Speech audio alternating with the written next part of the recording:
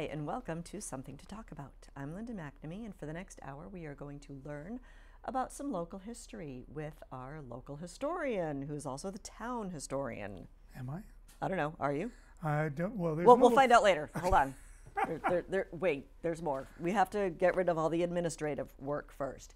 We are live this evening, so if you have a question for our wonderful guest, whom you will meet momentarily, you can always give us a call at 781-270-9199. Or if you think about it afterwards, or you have a suggestion for a future topic, you can always email me at talk@bcattv.org. And as usual, I would like to thank all of the crew for this evening who willingly give up their Wednesday evenings to come help me out. We have Chris Flaherty, who is a staff member here and makes sure that all of us volunteers behave ourselves. Thank you, Chris. We have Colleen Moore, Jolie Atwood, Liz Gillespie, and Stephanie Floridas. So thank you, everyone, for giving up your Wednesday evening to come and learn a little bit of history and have fun while we're at it. And last but definitely not least, I would like to thank my husband, Paul, for staying home for Daddy Date Night. Hope you're having fun with the little munchkins. Love you guys. Now, on to our business. I would like to introduce my wonderful guest for this evening, local historian Mike Tredeau. Did I pronounce that right? Yep. Yes. Okay. You scared me before the show when you're spelling out the email. I'm like, no. So welcome. Okay. And you also have your show, so we're doing a crossover. Mm-hmm. And I understand I was on earlier today. I guess my show was on a couple of hours ago. What time is your show on? Don't know. You don't know your show? I just made it. Okay. So anyway, other than being an avid historian, tell us a little bit about yourself. Where you grew up. Did you grow up in Burlington? How you decided to become interested in history? Because I really was never into history. So, you know, the fact that you're interested just kind of blows my mind. And let's see what goes from there. Okay. Well, the family joke is I was born in the deep south, Providence, Rhode Island, about as far south as you can get in New England without getting your feet wet. And grew up in my dad's hometown of Milford, Massachusetts. Okay. And that lasted until 1964. Then I moved to Medfield. Medfield. Okay. Just north of Walpole. Okay. And then graduated high school in 1967. And in those days, Uncle Sam had a deal for guys my age that we just couldn't say no to. So I did a stint in the Army. Excellent. And along the way, I met my lovely bride, Dina. And after I got out of the Army, we moved back here. Here to Burlington? To Massachusetts. To Massachusetts, okay. Lived in Waltham for several years. And then we had a couple of babies of our own. And our home in Waltham, we loved it dearly, and it had no lot. No place for children to play. It was a busy street, and we went looking for someplace friendly that children could grow up in. And you found Burlington. I found Burlington. Yay, and it's still a very happy, and cheerful, really family-friendly place. Mm-hmm. As a matter of fact, my wife and I have been rebuilding our home, new siding, new roof. My brother came over and said, "What are you guys moving?" I said, "No, I don't think we're ever going to move. No. As long as we can manage it." Heck, my friends told me when we moved into the house that I wasn't allowed to move ever again, so we're stuck. Yeah. So, yeah, my wife is joking that I've become a townie, but how did I become interested in I think I've always been interested in history, and I've got a little frog in my throat, so let's take care of that. That's not good. This early. It's one of the problems that I do most of my work at a computer by myself, talking to no one. So, yeah. Just, if things go wrong, forgive me. Anyway, where things really got kicking, professionally I've worked as a photographer for quite some time. When the photography business was petering out, I went into something completely different. Yes, I went into research and development in electronic engineering. Of course. What a logical progression. Exactly. So I went and I was a senior engineering technician in research and development in hardware, and then the hardware bubble burst. And all of a sudden, I was afloat and looking, well, what goes on now? And one of the things that happened here in Burlington was the bicentennial of the town to begin with, but the Vietnam Veterans Moving Wall Memorial. Oh. When that came to the Burlington Common, I got involved with that with Bob Hogan and the rest of the veterans and the Veterans Office, and I got quite a bit involved with that. I am a Vietnam veteran, so that was near and dear to my heart. And after that, my wife pointed out there is a Burlington Historical Society.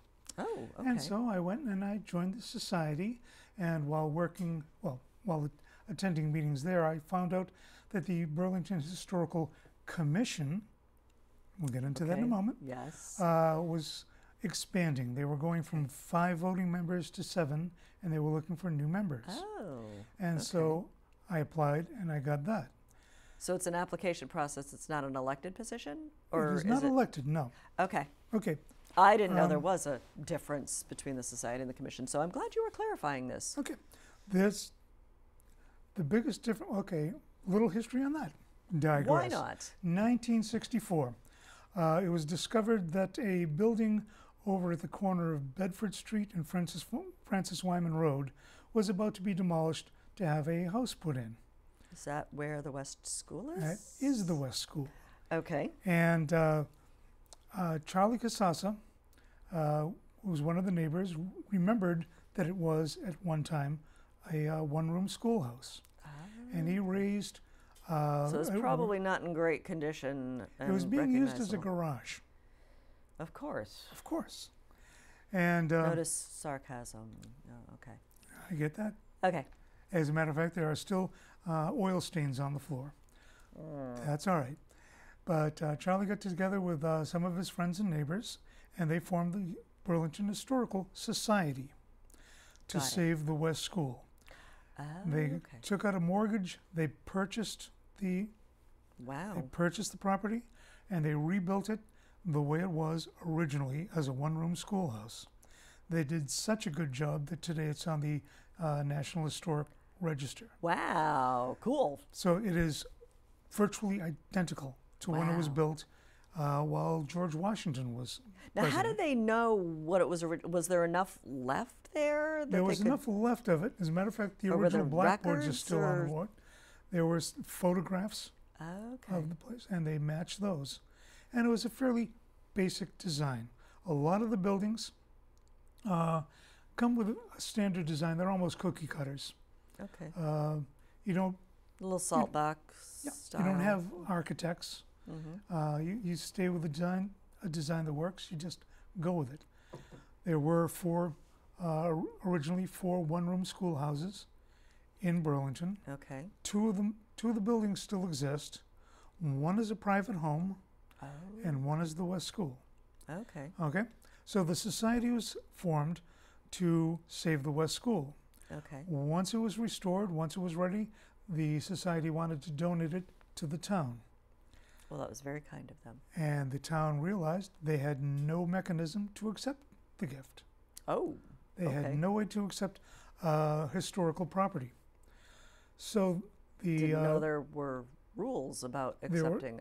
Okay. There are rules about it. And there are, as a matter of fact, state bylaws. Okay.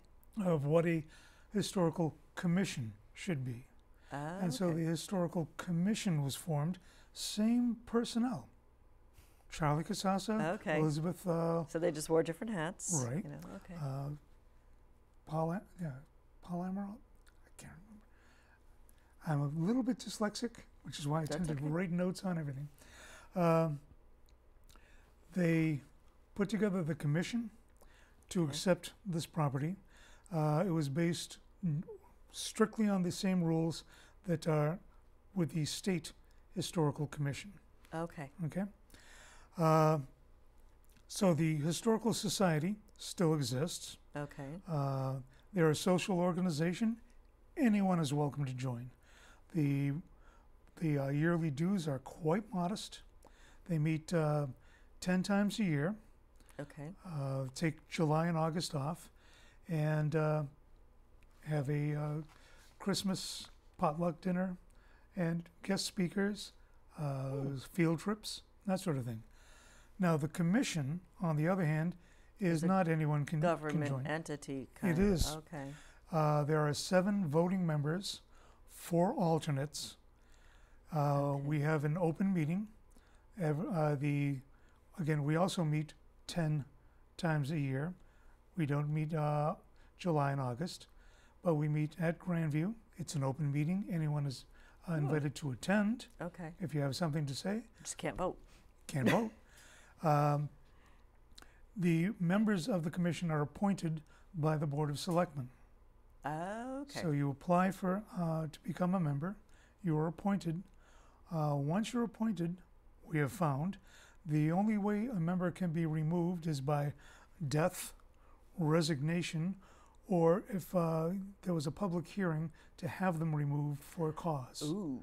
So nobody can just Yeah, come I in. kind of like plan B on that one. Yeah, that's generally the way things work. Okay. As a matter of fact, we've had a resignation this last month. Okay. So we have an opening. So we're going to be looking for at least one new member come fall. Now, would you upgrade an alternate and then replace the new one, or? Once again, that is appointed by the Board of Selectmen. Okay. And it's can be political. Okay.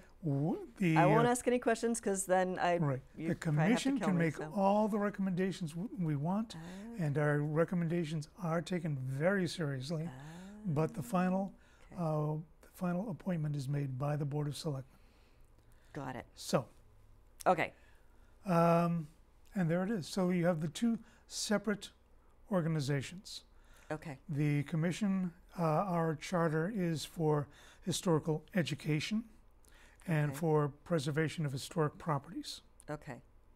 So can we go into that a little bit more? Sure. Yeah, I'm not really following my list. But education, you had mentioned earlier that there are programs with the 3rd grades. Third in the elementary graders, school? every year, I believe it's state law actually, that 3rd graders, as part of their curriculum, have to be taught about their local history. Okay. And so every class takes a day, and they do a tour of some of our historical properties, depending on weather and depending on where we go. We do the common, pointing out the General Walker House, where the old blacksmith shop was, Grandview Farm. Okay. We go through the museum, the West School, and if time permits, Francis Wyman House. Wow. Okay. So it's quite something. That's pretty cool. And let's see, preservation. That's hard. That's pretty challenging. One of the questions you'd send me was, what are our historical properties Yes. in town? And just to give you the idea, I brought this along. This is the A little bit of light Historic reading. Preservation Survey of Burlington, Phase 1. Phase 1. How many This phases are there? From 1999 for the bicentennial, this was commissioned. Oh, wow. And this was our historic property. Thud. It is way out of date. A lot of the properties that are in there are gone. Wow. They've So been what's lost. left? We have the West School. Well, we have the West School, the Francis Wyman House. Okay, on the historic register Okay. is... Okay, let's back up a second. What's the historic register? The historic register is a register from the United States government, from the... So it's a national thing. It is a national register. You have to meet a criteria. This is part of it. It is surveyed. The historical background is checked. A building has to have historical significance to its community. Okay. Okay, any old building just Doesn't could be work. just any old building. Okay. But if it has political or historical significance or societal significance, then it can be... So would the West School qualify? it qualifies, and it's on the register. And it is on the register.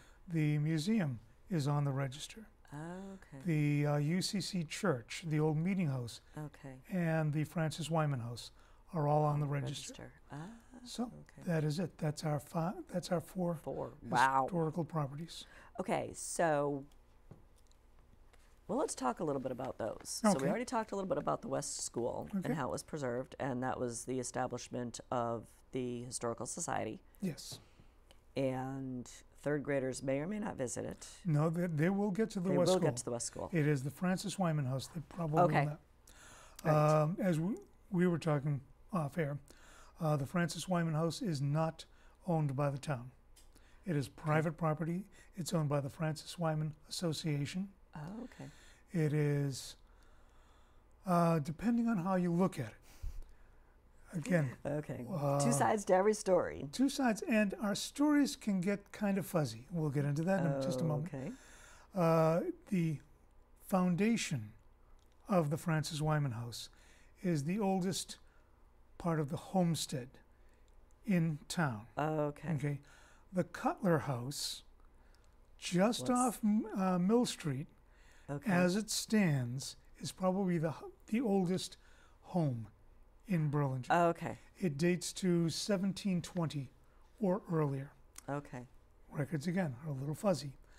The Francis Wyman House, as it stands, is probably dates to 1720 to 1730. Oh, somewhere in that vicinity. Cutler House just edges it out.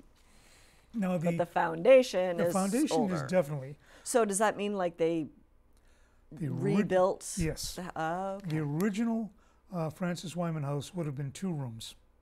Okay. It's called hall and parlor. It would have been over the present foundation, which is only in the front of the house. There's no basement in the rear of the house. Does that mean that the original foundation is the size of the original house? Yes. Okay. And the home was rebuilt at least twice. Okay. Between, and we're not sure of the date there either. Between we know there was a home there in 1666. Okay. Okay, so officially they had their 350th birthday last year. Okay. But it could have been there as early as 1658. Okay. How is that? Better to err on the side of caution. It is a complicated story. Okay. And let me just... So we'll have to do a sequel on that one. Okay, I'm going to just digress here a little bit. That's why we have the notes, because so I can tell you we like tangents. Why things are so fuzzy. Okay. Okay. The original parsonage for the old meeting house, what is now the Congregational Church, was basically town hall. It was the center of town. The meeting house. Meeting house. Well, the meeting house was the meeting house, but the parsonage where the minister lived, and in colonial times, the minister was the most important citizen in town. Okay. No such thing as separation of church and state. The church was the state. Right. The minister was the highest ranking, most important person. The congregation, which was also the basis of town meeting, ran things, but as an individual, the minister was the most important. Most historical records for Burlington were kept in the parsonage, what has become known as the Sewell House. Okay. Now, this is the house that's on the town seal today. Got it. Okay. That was... Does it still exist? No. Okay. Therein lies the rub. The first town hall was built on Simon's Park, on the hill where the baseball diamond is now. Oh, okay. That was built around 1844, I believe. And before that, the parsonage was the town hall. Okay. Then there was an actual town hall. 1897, the Sewell House burned to the ground. Ooh. And it took almost every primary historical record of Burlington with it. As fires often do, unfortunately. Right. What was left over was in the town hall when it burned to the ground in 1902. So within 5 years, there were 2 devastating fires that just wiped out almost all the primary records of Burlington. Now, Ed Fogelberg, who I unblushingly call the patron saint of Burlington history, has recreated most of this history from secondary sources. Wow. Okay. But again, some of it secondary is secondary sources. Yeah. It's a little hazy. Okay. So sometimes we speak in generalities. Okay. And we can't nail things Circa. down. Circa.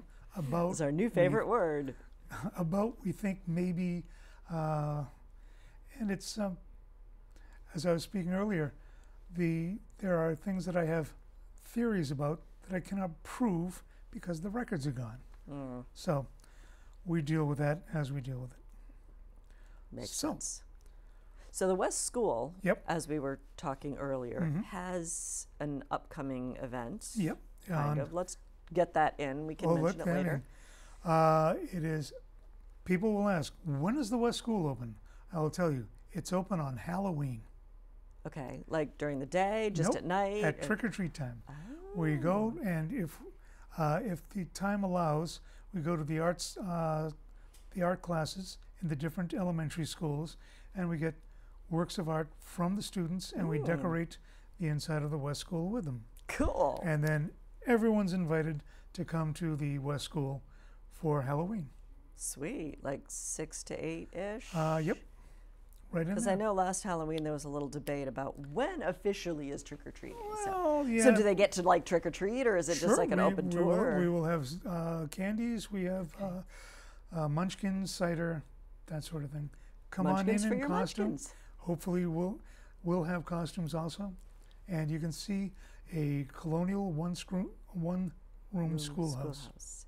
And you said there were originally 4. There were originally 4. There was a north. And this is the only one left as a school. Right. This was built also where the town hall went later. This building was actually built on Simons Park where the baseball diamond is. It was the center school. But then the people of Havenville, where it is now, all the families around there were named Haven. Ergo, Havenville. They had a lot of children down there and no school. And they said, what are we going to do? We need a school. They picked it up and they moved it down to its present location. Okay. They didn't have any utility poles to get around, so they moved things around a lot That's those days. a little easier. And it's a little smaller than... Yeah, it was a fairly easy move. That still exists. Although, what year was that? Because... That was about 1840. You can't really load it on a flatbed truck and just... No. You put it onto a flatbed cart hauled by oxen. And I think the oxen may have been in the back trying to slow it down going down that hill. Yeah. Because from Simons Park, all directions are downhill. You're right. That's true. Okay. So, but you'd also mentioned about hopefully someday planning like a lantern walk? A lantern walk. One of the commission members, Kathy Horton, is planning lantern walks for 2 days this fall at dusk. That sounds really, really cool. To go around the common and into the colonial graveyard and look things up at dusk with the lanterns. That'd be kind of creepy. Let me get the date on that. But cool. We'll get some publicity out on that as the date gets closer. Right now we have it set for September 19th. Okay. And October 7th. One of those is a Wednesday, I believe. The other is a Saturday.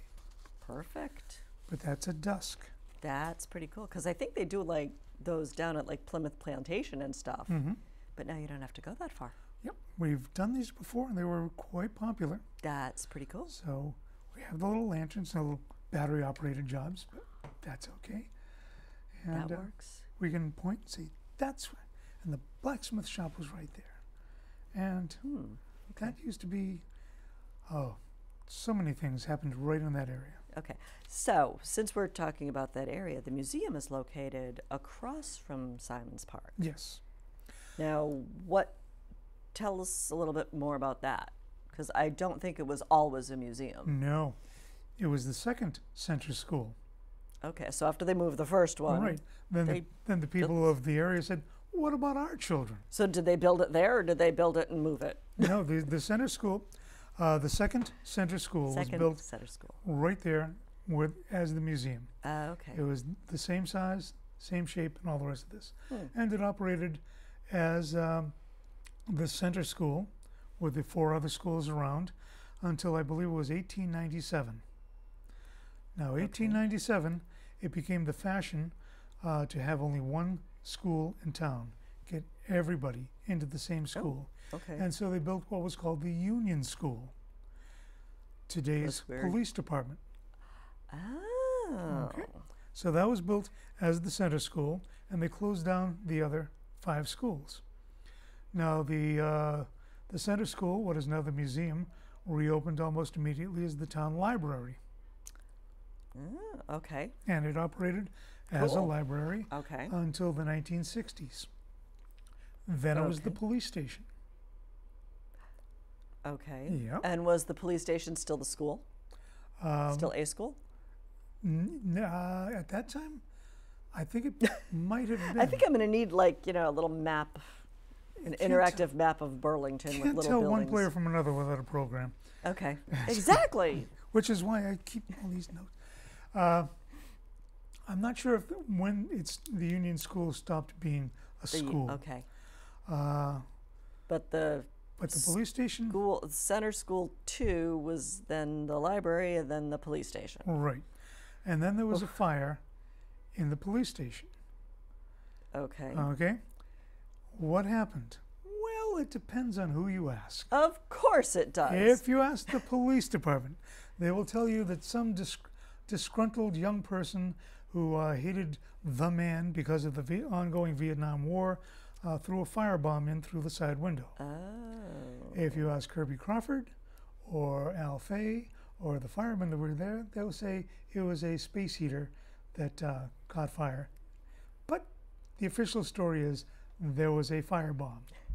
That's the story. We're sticking with it. We're sticking with it. And as soon as the place was burned out, it was turned over to the Historical Commission to do something with it. And Elizabeth... Here's this old condemned building. Do something with it. Right. So Elizabeth Lothar had the idea to turn it into the museum. And so it was repaired, put back into condition, and it's been the museum ever since. It was 1974, I believe. Okay. So now, how would someone go about visiting said museum? Right now, we've been experimenting having open houses during the summer. Now, the Wyman House, for the last few years, has been opened up on the second Saturday of each month from May through August. Okay. We were working the same schedule. We started opening up so we could double up. Because the Wyman House is owned by a different entity. They are owned by the Francis Wyman Association.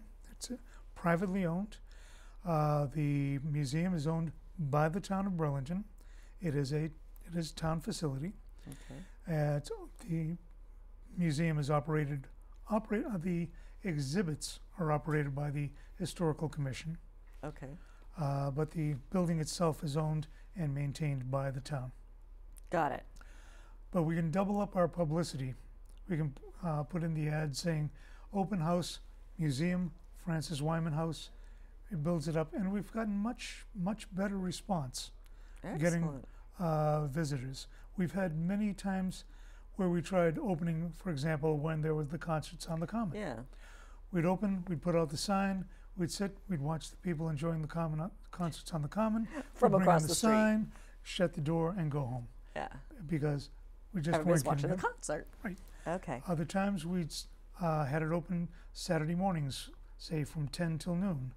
Put out the sign, watch traffic go by, take in the sign, close the doors, and go home. And nobody would come in. The biggest problem we have there is parking.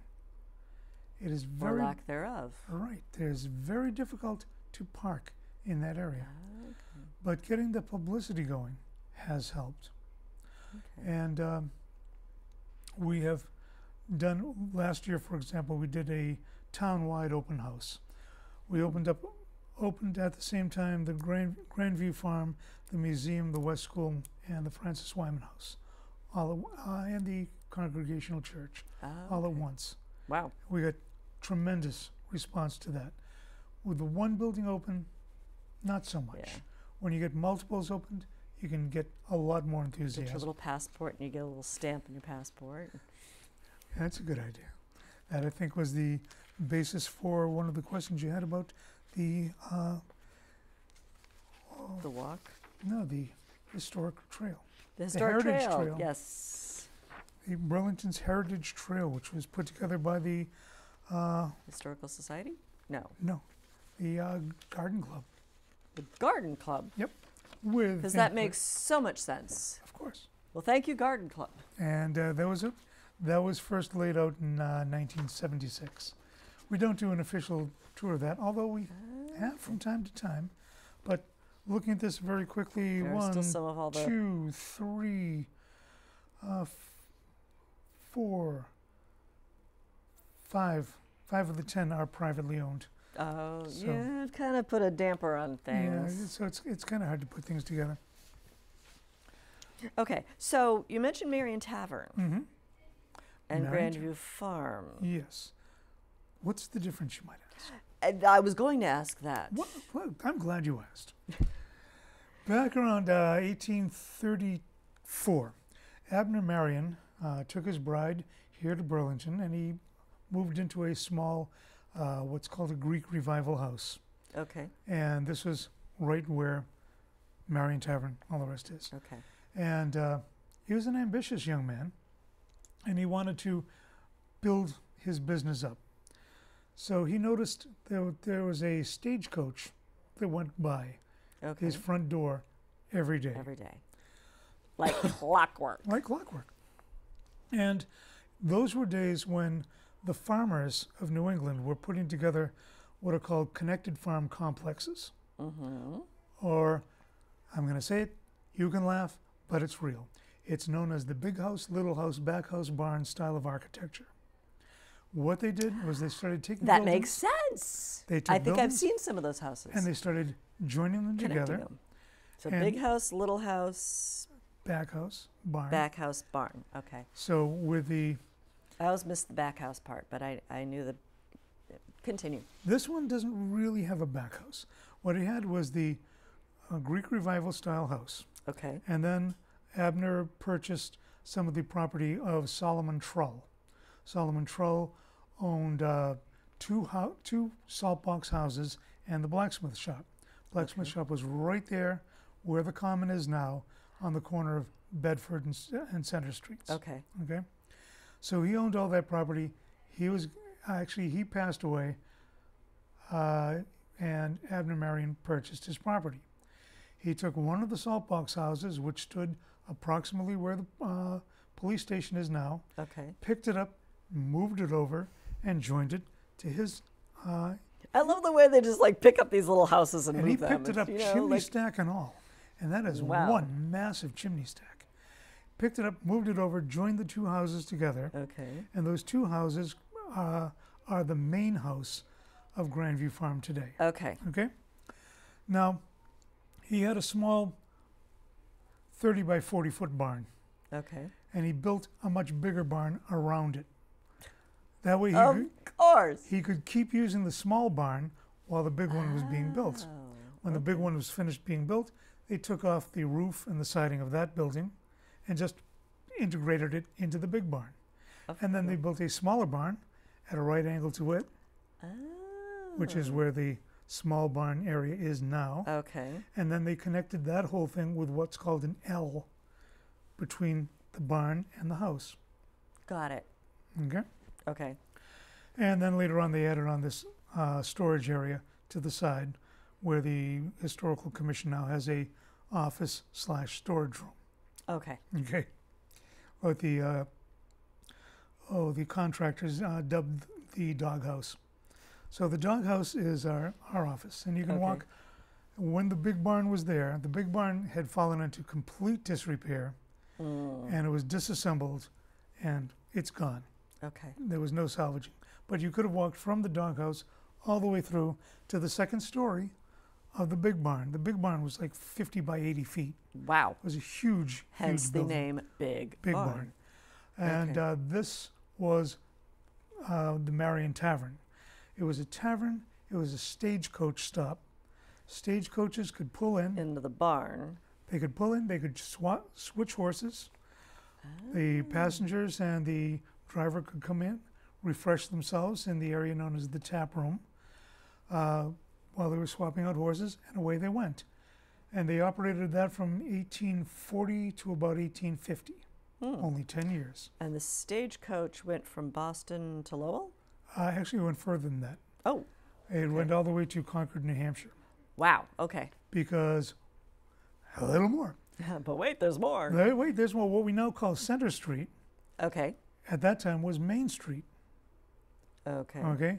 What is Cambridge Street towards the school, the high school and the rest, that was just a couple of back one lane Farm dirt lands, rooms. yeah. They were farm lanes.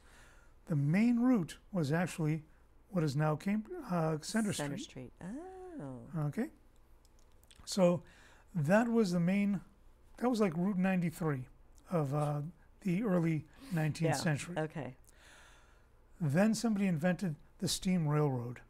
How dare How dare they? The railroad did not come through Burlington. There were too many hills. Okay. And it followed the path of the old Middlesex Canal, which went through Wilmington. So it bypassed. The stagecoach went out of business. And Abner Marion was left with nothing, the poor baby. He had nothing except all the land between present-day Wynn Street, Lexington Street, Bedford Street to Burlington Mall Road. He owned all of that. Where we're sitting now was part of what became Grandview Farm. So I guess he had to start farming again. He had to start farming again. And he didn't last much longer. He died at about 1858. Wow. He was only about 50 years old when he died. Well, life expectancy, 200 years ago was probably 50, 60. Yep. And Charles McIntyre purchased the land from his widow. Okay. And he is the one who named it Grandview Farm. Okay. And he called it that because, as Mr. Fogelberg would point out, and we actually have an etching to show that from that area, you could see Mount Monadnock to the north, and you could see Mount Wachusett to the west. Wow. From Simon's Park, you should have been able to see Boston. But farming stopped. Okay. Farming stopped, and the trees grew. It was no longer just empty. It was no longer plowed fields. Trees are good. Trees are good. Trees are good. There are more trees in Massachusetts today than at the time of the Revolution. Nice statistic. I did not know There's that. a lot of environmentalists who will say, but it's new growth forest, it doesn't count. Well, maybe it doesn't count, but there's still trees. So at one time you could see Mount Monadnock, Mount Wachusett, and now you can see the trees nearby, and that's as far as you can see. I mean, if you were to get to the top of the water tower nearby, you'd still be able to see it. Okay, because it's taller than the trees. It's taller than the trees. I get it. So, Grandview Farm, again, it had a grand view. There you go. Charles McIntyre was the squash king. He grew squash. I was wondering what the crops were around here. For him, it was squash. They grew melons, many, many things. Earlier on, the Wymans, way back, grew flax to make linen. Oh, cool. So okay. This was, as a matter of fact, Lowell's big in textiles, so that would probably make sense. And this was 150 or more years before Percival Lowell put in his mills, because he was doing cotton, which had to be imported from the south, because cotton doesn't grow around here. That's where cotton grew. Right. Okay.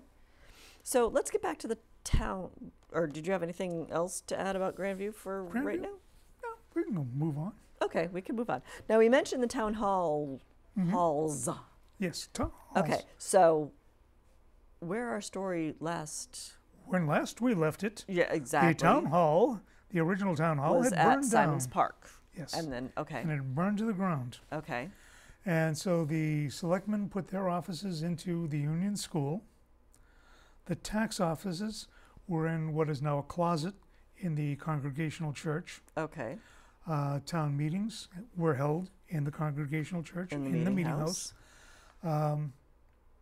It took over a lot of the functions of the town there. The next town hall was not built until I'm not sure. It was 1914 or 1917. Okay. Okay. So that was built where the present town hall is. Okay. Okay? But is it the present building? No. No. Okay. That was the second town hall. Okay.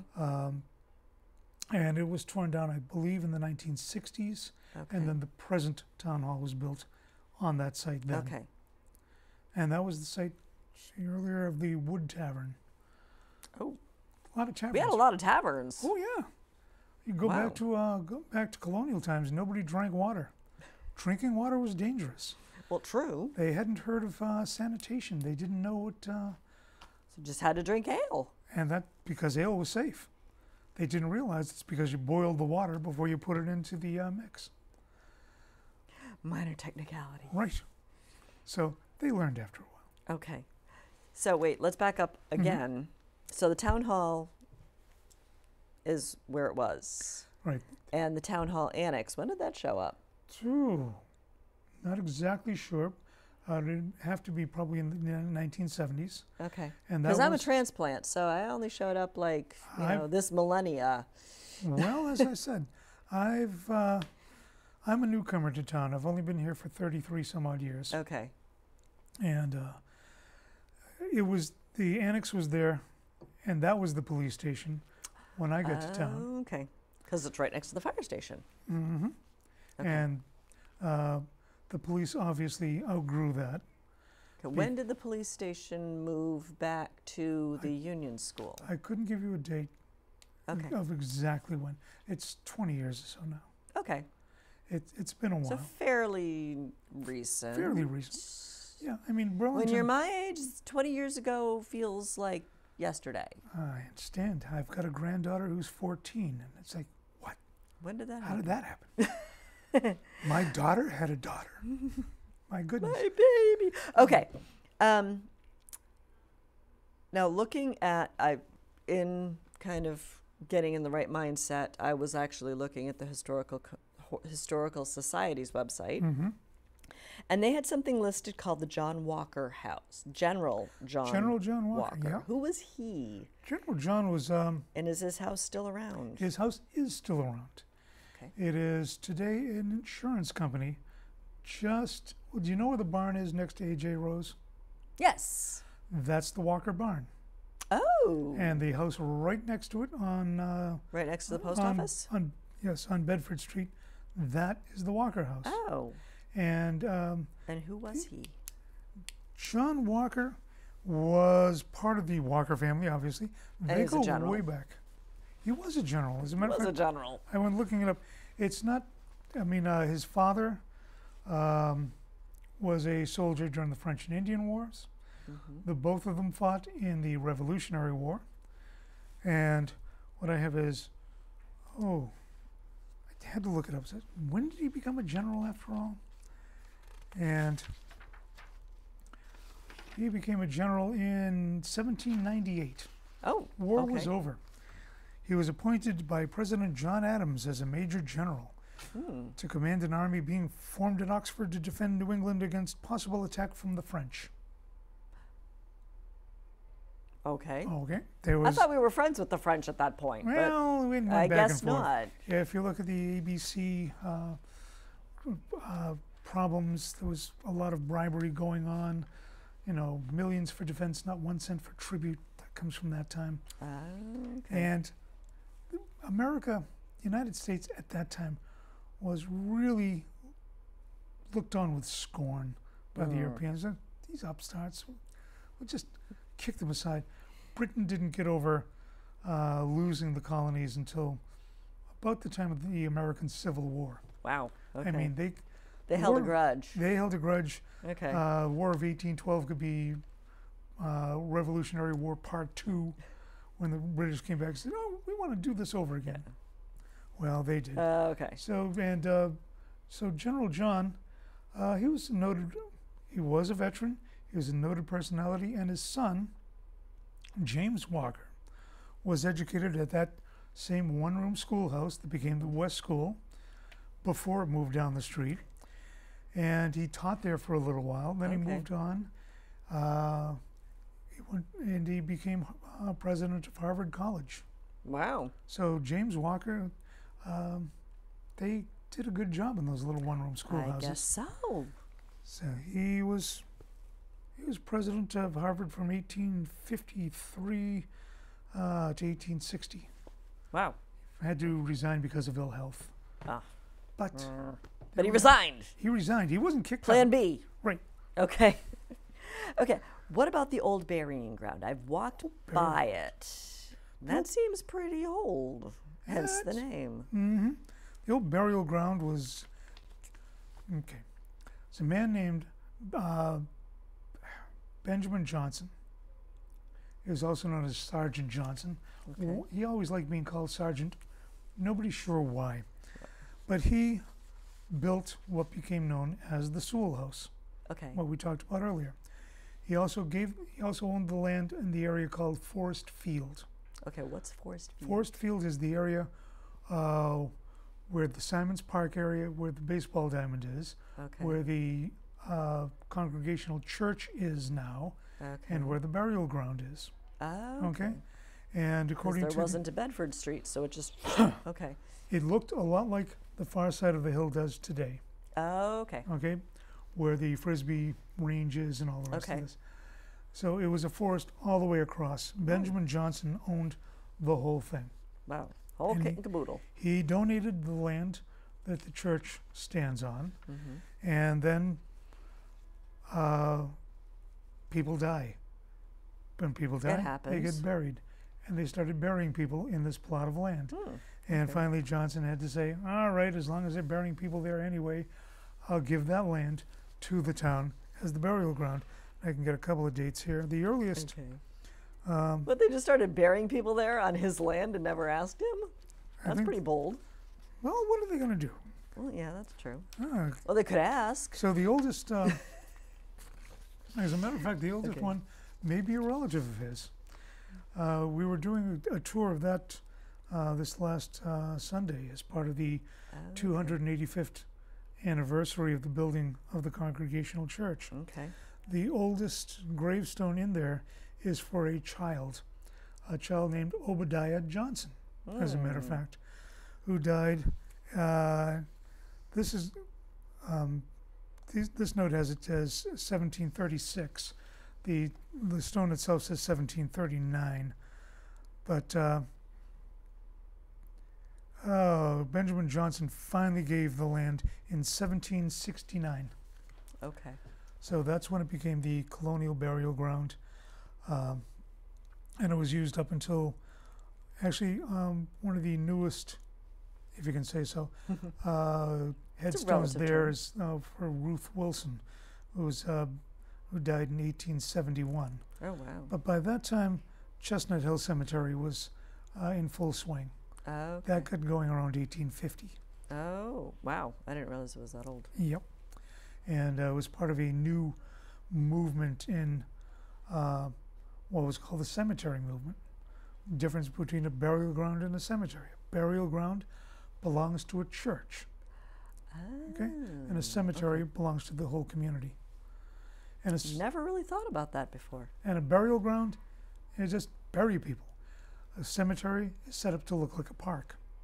A place to go visit where you could picnic if you want, but go if you want. I'm not sure I'm ready for that. I don't know, sometimes it would be a pleasant little, especially if you have to travel some distance, having a nice place to pay your respects to your loved ones is it was a new way of looking at things in the mid-19th century. Okay. Now, did we talk about who Marshall Simons was? No, well, I think, did we? Did we? I know we Let's talked talk about him again. Off air. Okay. Marshall Simons was a man, part of the Simons family, obviously. Because he's got a school, he's got a park. He went off and he made a fortune during the gold rush years. And he came back to town and he spread the wealth around. He was quite philanthropic. And in his will, he set up a trust. And the trust still exists, and it's still dispensing money 100 some odd years later. And part of the trust's, the object of it was to give to the town. The area that we now think of as the Burlington Common was not colonial. That was residential area. Yeah, I'm trying to picture that. It's just, you know. If you look at the old maps, you'll see that there are houses all the way around. Okay. And I got a story about one of those in just a minute. Oh, okay. And part of the trustees were to purchase the land in this area as it became available. Okay. And then clear it out and donate it back to the town to be used as parkland. As park. Okay. To be used for, it's how the, I believe that's how the town hall property became available. Oh. They set up the common, they set up Simon's Park, it's Marshall Simon's Park. He was well thought of enough that they built they named the elementary school after him, or the middle school. Middle school. But one of the buildings that was on what is now the common, Okay. was it's called the Bennett House, and it was a parsonage. The original parsonage, the Sewell House burned down. Okay. This one was over very near where the town hall is now, Okay. facing towards the town hall. When the Simon's people bought that, they set up to move it.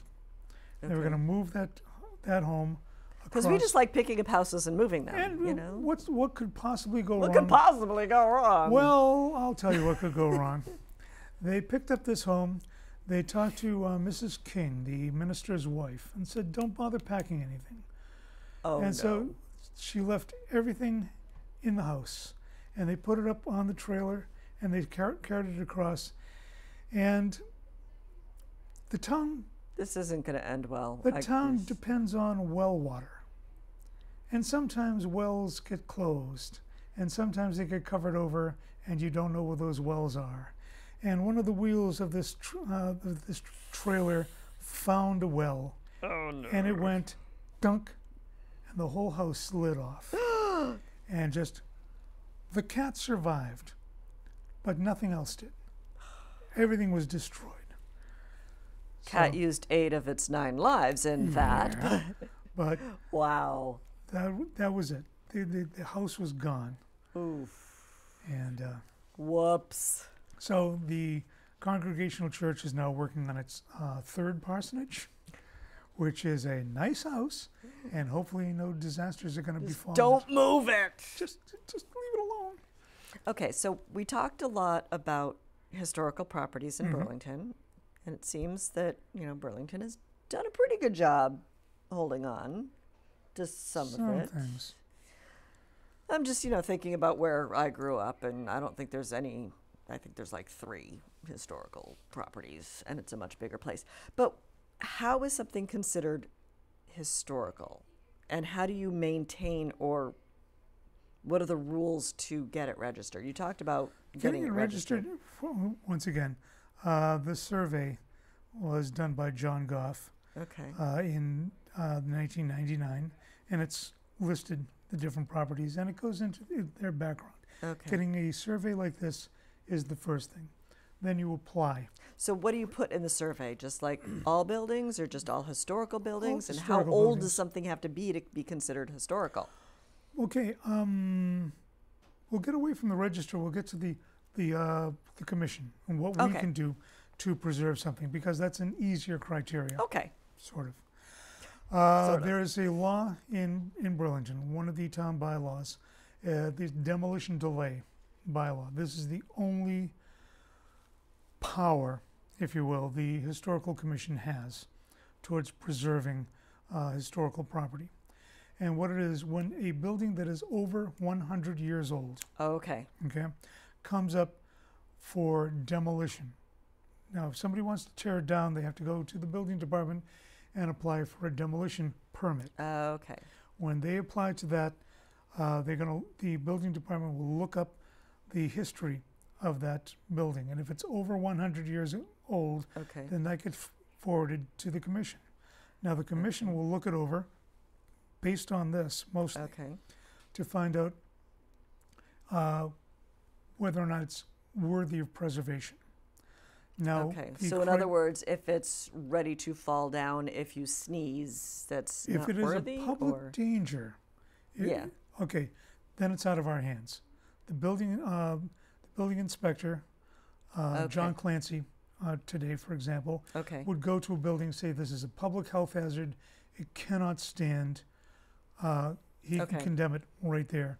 The commission has nothing to say about that. Okay. But if it's... No matter how old it is. Right. Okay. But if it is viable, then we look into it. And if we find that it has historical, societal, political significance, and that's a fairly open I was about definition. to say, that's kind of a it's loose. Subjective. It really is. Then we can call a public hearing. We have to do that within, I think, 2 weeks. Okay. We have to notify all the abutters and the person who's put in for the application, and we hold a public hearing to see whether or not there's an alternative to demolition, or if this building should be preserved. Now, if we decide it must be preserved, we can put a 6-month demolition delay on that building while alternatives to demolition are examined. 6 months doesn't seem like a long time. A lot of, I hate to say this out loud, but it's not exactly a secret. A lot of developers now just build 6 months into their plans. They put into it, we put in the 6 months delay, and they say, 6 months plus 1 hour, the bulldozer's moving, and it's gone. Then there are other sneakier things. There was a developer who purchased what was known as the Jotham Johnson House. This is on Lexington Street. This is a, Jotham Johnson was I think, grandnephew of Benjamin Johnson. Same neighborhood, same kind of a house, built around 1780. Is that the one that was just restored 5-6 years ago? It was basically demolished in all but legal name. They put in for an interior demo, tear that up, and renovation. And they renovated it to the point where it no longer had a roof, it no longer had walls. The basement, it had 4 columns, 1 on each corner, and the rest of the building was gone. John Clancy had himself a little fit, and we stopped work on everything, and we came in and said, what can we do? The building is gone. And so things like that happen. One of the old one-room schoolhouses, for example, what was it, the East School, which is down near Mountain Road. That was on private property. A guy came in and demolished it. He didn't ask. He didn't put in for a permit. And he just said, I didn't know we had to put in for permits or anything. Right. Because we would have worked on preserving that one. Well, you know what? What? We're out of time. We haven't even started talking about the Wymans. Well, we'll just have to have a sequel then. As Ed Fogelberg would put it, the first family of Burlington. There you go. The reason half this town exists is because of them. Well, thank you very much. You're welcome. That was a very quick hour, and I was entertained and enlightened and educated by many of your stories. And I hope everyone at home enjoyed our conversation as much as I did, and hope you are able to come away with a little bit of new knowledge. So thank you very much for tuning in, and I will see you around town. Good night.